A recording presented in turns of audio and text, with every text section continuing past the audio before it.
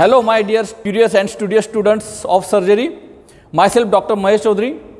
I am warm welcoming you in my surgery lecture series. This surgery lecture series contains entire surgery with anesthesia, with radiology, with orthopedic. So stay tuned with us.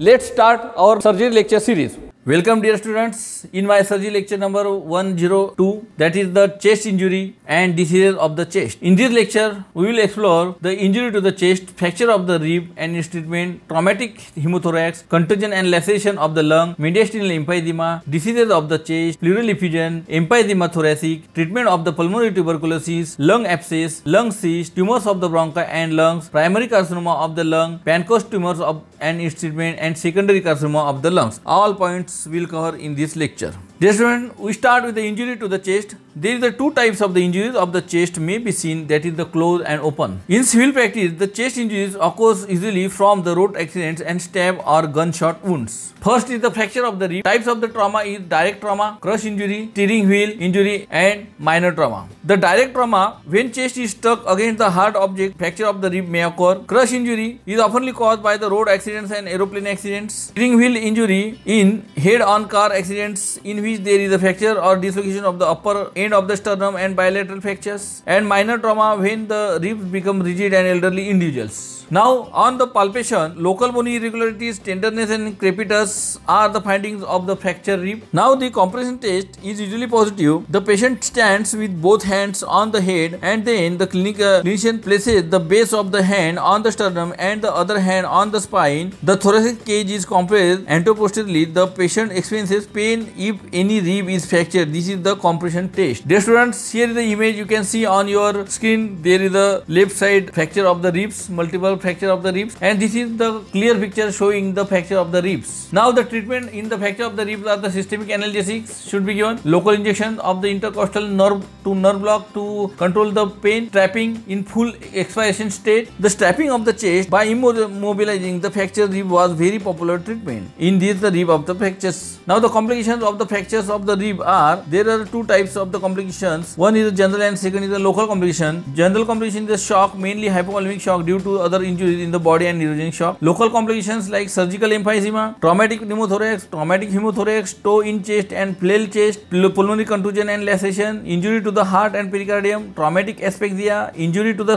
diaphragm and diaphragmatic hernia, injury to the subdiaphragmatic organs, that is the liver, spleen, kidney, colon and stomach. Now surgical emphysema, this simply means air in the subcutaneous tissue. It is also called the subcutaneous emphysema. The mechanism of this surgical emphysema is the fracture ends of the ribs are forced into the injuries force and injure the underlying lungs, through which air comes out into the muscles and subcutaneous tissues of the chest wall. The fracture ends of the rib move back to their normal positions and the rent in the lung is sealed off. If the rent in the lung persists, it is called traumatic pneumothorax. Surgical emphysema should not be confused with mediastinal emphysema, which is a sequel of a rupture of the bronchus and esophagus, and in this condition emphysema is first noticed in the neck. Now clinical features, patient mainly complains of the pain in the chest due to the fracture of the rib. The treatment is no require any treatment. Antibiotic should be start, ICD if the traumatic pneumothorax associated with the surgical emphysema is there. Intracostal drainage, water sealed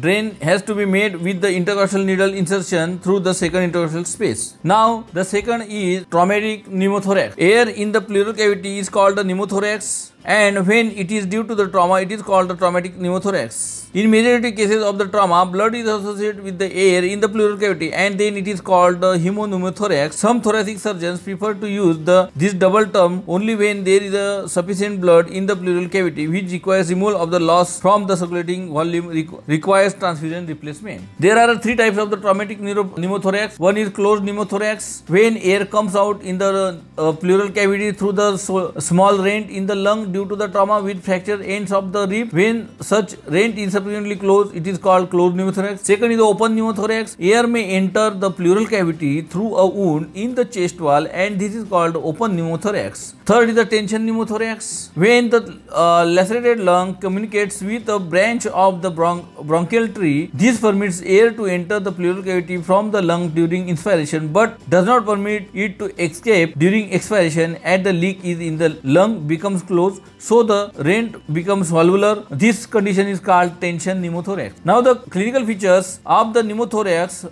traumatic pneumothorax, is the dyspnea, pain, shock and cyanosis. Treatment: closed pneumothorax, ICD, and for the open pneumothorax, closure of the wound, antibiotic and analgesics. And for the tension pneumothorax, this requires ICD, immediate surgical intervention, as the condition is fatal. The white bore needle is inserted into the pleural cavity through second intercostal space 1.5 inch lateral to the sternum to avoid the injury to the internal mammary artery, and the antibiotic should be started. Now the traumatic pneumothorax. This means the accumulation of the blood in the pleural cavity due to the trauma to the chest. The blood comes from either from the contusion of the lung or from the parietal vessels, intercostal internal mammary vessels. Treatment is simple aspiration, tube drainage, that is the ICD, water seal drainage, thoracotomy. Now the toe in chest and the flail chest. Toe in chest, from the extensive localized crushing force which produces the multiple rib fractures. This results in depression on the chest wall. In that region, relatively immobility leads to the accumulation of the bronchopulmonary secretions. This condition is associated with the depressed fracture of clavicle, becomes the serious condition. And now the flail chest develops when the multiple rib fracture anteriorly at or near the costochondral junction of the posterior near the angles of the ribs. This results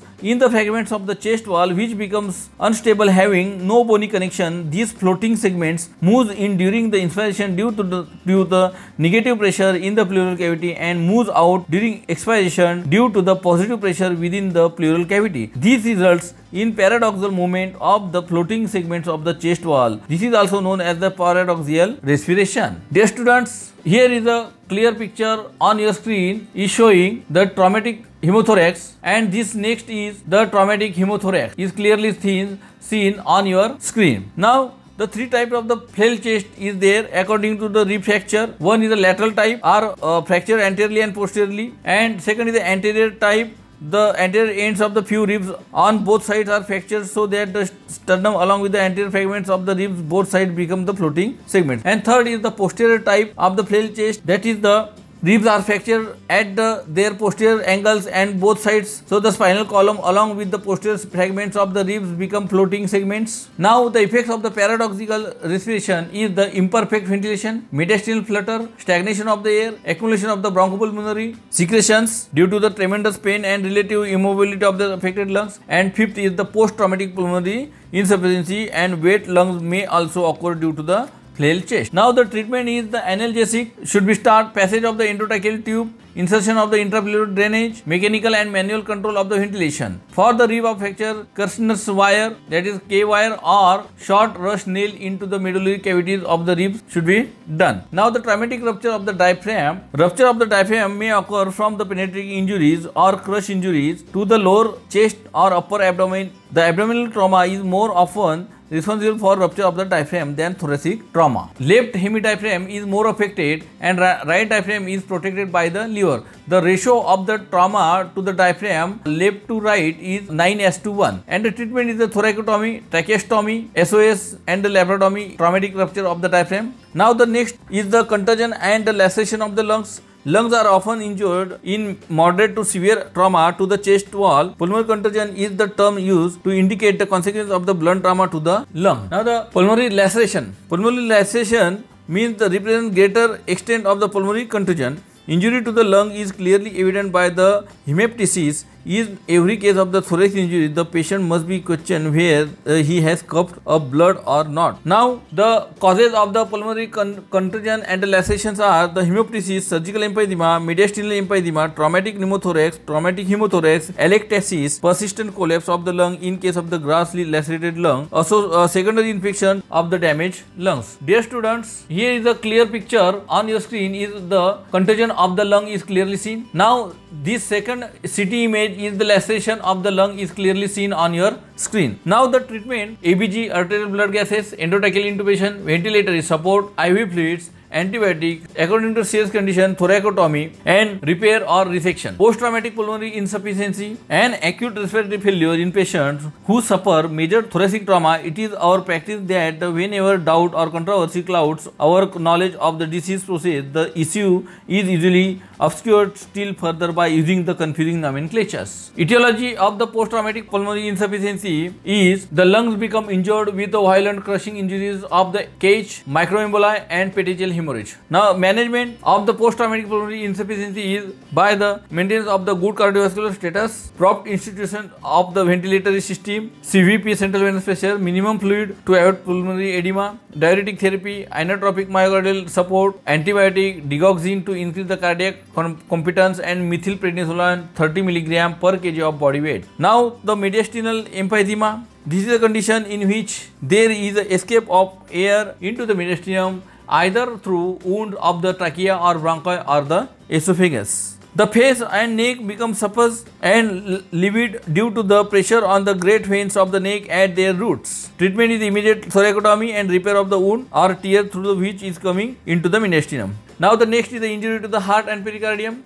Sometimes in thoracic injuries, the heart may be injured. This may be occurred by the penetrating wound. Blood accumulates in the pericardium which compresses the heart and jeopardizes the circulation, general circulation. This is called the cardiac tamponade. The cardiac tamponade, the three classical signs are there. Silent heart, that is the diminution of the cardiac sound, increased area of the cardiac dullness and steady decreases of or fall of the arterial pressure with gradual rise of the venous pressure. Now the treatment is the immediate aspiration of the pericardium through the left costoxiphoid angle. This is the life-saving measure. Next is the thoracic hydrothorax, an injury to the thorax which fracture of the rib on ribs, sign of hydrothorax develop, injury to the thoracic duct. Dear students, here is a clear-cut image showing the mediastinal emphysema on your screen. The picture is showing mediastinal emphysema. Management of the open wounds of the thorax are two types of the wound. Sucking should be closed immediately and non-sucking. Management is the position of the mediastinum, massive collapse, the lung is there. Stabilization of the chest wall, pain relief, sucking of air and blood, endotracheal intubation, O2 supply, fluid resupplement, that is the limited, always avoid pulmonary edema, CVP central venous pressure. These are the management. Now the diseases of the chest including the mediastinum and diaphragm,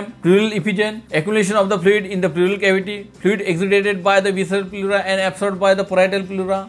Approximately 1000 ml of this fluid is formed per day. Pleural effusion classification, there is a transutes and exudates, two types. Transutes specific gravity less than 1.015 and exudates more than 1.016. Protein contents in transutes pleural effusion less than 3 gram per 100 ml. Causes are CCF, nephrotic syndrome and ascites and atelectasis. In the exudates, the protein contains more than 3 gram per 100 ml. That's why it's looking like the exudates. Causes is the inflammatory diseases, neoplasm of pleura and lung, pulmonary infections. Dear students, here is a clear-cut image showing the right side pleural effusion in the chest. The pleural effusion of the left side is clearly seen. Same picture, left side pleural effusion. Now the causes of the pleural effusions are, most common causes are CCF, infection, neoplasm. Common causes are trauma, pulmonary infection, lobar atelectasis. Occasional causes are tuberculosis, viral pulmonary and pericardial infections and intraabdominal infection, that is the subphrenic extension and pancreatitis. Extremely rare causes are systemic bacterial infections, nephrotic syndrome and rheumatoid arthritis, fluid retention and Meigs syndrome. Meigs syndrome is the ovarian fibroma in sometimes associated with the pleural effusion. Now the empyema thoracic, the term empyema thoracic is generally applied to the pyogenic infections of the pleural cavity associated with the pleural effusion. A collection of the purulent fluid in the pleural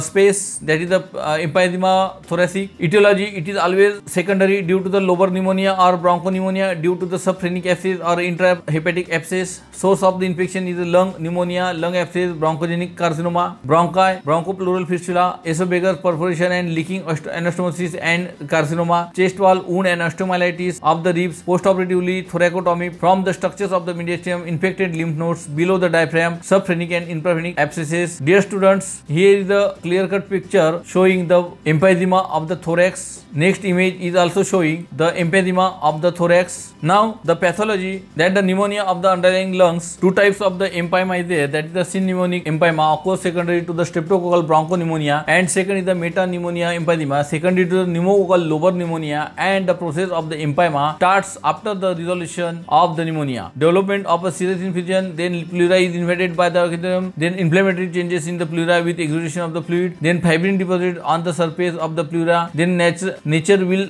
try to encircle the septic area with fibrous tissue, and then empyema gradually walled off and by adhesions. Now the secondary changes is the chronic empyema, that is the immobile and functionless types, acute empyema, subacute empyema, and chronic empyema. So acute empyema may be the toxic and in shock. There may be the pleural pain, respiration is shallow and rapid, where the in subacute empyema this onset is the insidious and it present of overlooked suspicion of the condition. And chronic empyema, there is a two types, one is closed type and open type. Closed type is the closed collection of pus completely walled off from its surrounding, and open types either with the bronchus, which known as the bronchodural fistula. These are the two types of the chronic empyema of the secondary changes. Management: to control the primary infection and secondary manifestation, evacuation of the purulent content, re-expansion of the underlying lungs. The principle of the management is the use of the appropriate antibiotics therapy, adequate drainage of the pus for chronic empyema sinus. Now the decortication operation, removal of the outer covering of the portion of the cortical substances of the structure or organ is called as a decortication operation. Now the surgical treatment of the pulmonary tuberculosis is the introduction of the various anti-tubercular drugs have definitely minimized the scope of the operation in case of the pulmonary tuberculosis. The surgical treatment of the pulmonary tuberculosis is the cavitation and endobronchial tuberculosis is there. The operative treatment have two types: collapse therapy or resection. The collapse therapy means the collapse the segment of the lungs, the rest, and then promote healing. Collapse therapy includes the artificial pneumothorax, then thoracoscopy and section of the adhesions, phrenic rush, thoracoplasty with apicolysis, extrapleural pneumothorax, extrapleural plastic plumbage, thoracoplasty, most effective operation among the collapse therapy. Now the next is the lung abscess. Necrosis of the lung tissue due to the localized area of the lung infection and the lung abscesses formation. Causes: aspiration of the gastric contents due to the septic emboli, foreign body, partial or complete bronchial obstruction. Organism is a staphylococcus aureus, streptococcus, Haemophilus influenza, pneumococcus, caliform organism, and Friedlander. Dear students, here is a picture of the lung abscess is clearly seen. This is the actual lung of abscess. Chest film showing the lung abscess at the left side. Now the pathology of the lung abscess is the inhalation or aspiration of the infected material in the main cause of the lung abscess. Then obstruct one or small bronchi, causes atelic suppuration benign, tissue necrosis, then lung abscess. Chronic state and case inflammatory consolidation is formed there. Clinical features are expectoration of fall and putrid sputum. Treatment is intense antibiotic therapy, drainage of the abscess. Surgical treatment is pneumotomy or drainage of the abscess, pulmonary resection. Now the next point is the lung cyst. Rarely various types of the cyst may be found in the lungs, that is the emphysematous cyst, epithelial cyst, parasitic cyst, and the pseudocyst. Emphysematous cysts are developed due to the degenerative changes in the lungs with destruction of the normal alveolar framework and rupture of the alveolar wall. Epithelial cysts, these cysts are developed in the origin, so these are often associated with the other congenital abnormalities. Parasitic cyst, that is the hydrated cyst, is by far the most common in this group. Pseudocysts, these cysts are not true in the sense that these are not cysts to start with, but various inflammatory conditions of the lung may lead to the cavity formation which behave like cysts. Now dear students, here is the image on your screen. You are watching that the image of the lung cyst. This is the CT image, is clearly showing you. The next is the same lung cyst is there. Now the next point of this lecture is tumors of the bronchi and lungs. First we start with the benign tumors. These are the intrabronchial tumors and peripheral tumors. Histopathologically, two main types: bronchial adenoma and hematoma. Clinical features are symptoms due to the partial or complete bronchial obstruction. Recurrent hemoptysis and various endocrine effects are there. Treatment of the benign tumors of the bronchi are bronchotomy and lung resection. Now here is a clear picture showing the lung cancer, that is the tumor of the bronchi. This is the tumor of bronchi. Another image. Now the primary carcinoma of the lung. Causes of the primary carcinoma of the lungs are increased habit of cigarette smoking, industrial hazards, atmospheric pollution including smoke. Etiology behind the primary carcinoma of the lungs are that is the cigarette smoking contains polycystic hydrocarbons and unburned tobacco, that is the N-nitrosorny contain. These are the carcinogenic hydrocarbons which is deposit in the lung cells and form the primary carcinoma of the lung. Histological changes are the basal cell carcinoma, stratification, squamous metaplasia, carcinoma in situ. These are histological changes in the primary carcinoma of the lungs. Here is the primary carcinoma of the lungs in the lung is seen. Second image showing the primary carcinoma of the lungs, primary carcinoma of the bronchi. Epidermoid carcinoma, squamous cell carcinoma originates from the cigarette smoking. Adenocarcinoma among non-smokers, introduction of the gasoline engine, dust laden with tar, exposing to asbestos, radioactive substances that like chromium, nickel, arsenic, sulfurous smoke and respiratory viruses. All are the etiological factors of the primary carcinoma of the lungs. Now the pathology. Origin majority of the primary carcinomas of the lung arise from the surface epithelium of the bronchi tree, mostly from the basal and mucous cells, arise from the neurosecretory cells and from clara cells of the distal bronchioles. Now macroscopic varieties are main bronchus tumors, peripheral tumors and pancreas tumors. Macroscopic varieties are squamous cell carcinoma, epidermoid, adenocarcinoma, undifferentiated or anaplastic carcinoma, bronchioalveolar carcinoma, large cell carcinoma. Now the spread of the primary carcinoma of the lungs are through the direct distension of the spread. Second is the intrabrachial spread, lymphatic spread and blood spread. Clinical features, sign of and symptoms due to the primary tumors are cough, chest pain, hemoptysis, dyspnea. Sign symptoms due to the secondary invasion, that is the invasion of the mediastinum, pressure, effect, symptoms due to the secondary deposits. Now third is the general symptoms like clubbing of the nails, loss of the appetite, weight loss, neuromyopathy, endocrine related symptoms like Cushing syndrome, ectopic gonadotropins. Now the next point of this lecture is the pancreas tumor and its treatment. A special and well recognized site for bronchogenic carcinoma is the apex of the lung and known as the superior sulcus tumor of pancreas. Due to its peculiar position, it protrudes peculiar symptoms and signs. The tumor invades the superior mediastinum early and involves the brachial plexus and cervical sympathetic nerves and upper rib to produce a collection of the symptoms known as a pancreas syndrome. These syndromes include the Horner syndrome, low brachial plexus and erosion of the upper two ribs. Here is the clear-cut seen the pancreas tumor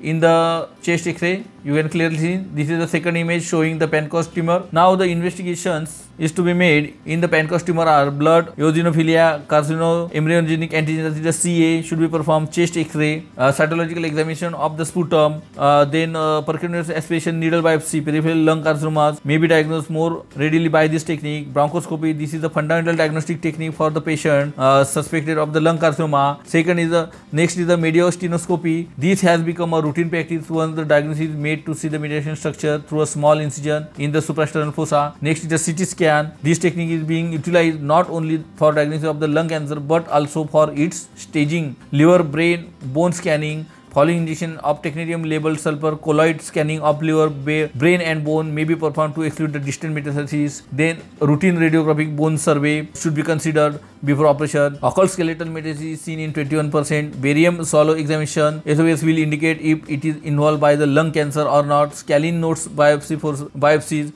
to know the involvement of these nodes which contraindicate for radical resection. Now the treatment is the radical excision. Radical resection means the excision of the primary tumor with the regional lymph node. Radical pneumonectomy, radical lobectomy, radiotherapy 5,000 to 6,000 rats. Chemotherapy cyclophosphamide, doxorubicin, vincristine, cyclophosphamide, adriamycin, that is the doxorubicin, methotrexate, cisplatinum. All these are the chemotherapeutic agents in the primary lung cancers. Immunology aspects of the pulmonary carcinoma is a depressed cellular immunity associated with the poor prognosis. Immunotherapy of pulmonary neoplasms by the direct intratumor injection of the bacillic gamete urine, that is the BCG. Laser therapy, that is the YAG, egg laser, yttrium, aluminium, garnet should be given, and carbon dioxide laser. Now the secondary tumor of the lungs are types of the primary tumors which metastases to the lungs are carcinomas, or which carcinoma of the breast, kidney, thyroid, colon, prostate, testes and uterus are the important in the order of frequency. Sarcomas, of which osteosarcomas top of the list. Choriooncarcinoma, which often metastases to the lungs, and malignant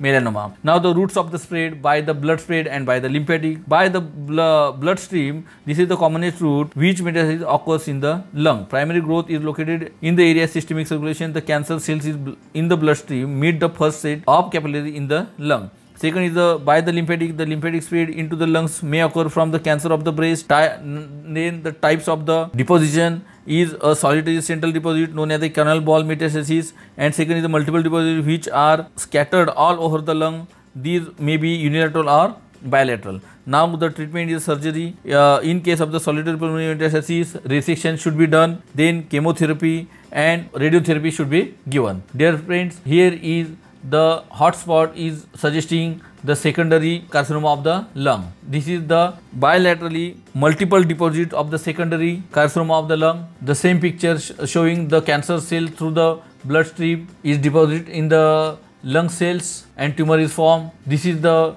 chest X-ray showing the multiple depositions of the secondary carcinoma of the lungs. Dear friends, to know the details regarding these points, you can refer the textbook of surgery. And here is the end of our surgery lecture number 102, that is the chest injury and the disease of the chest.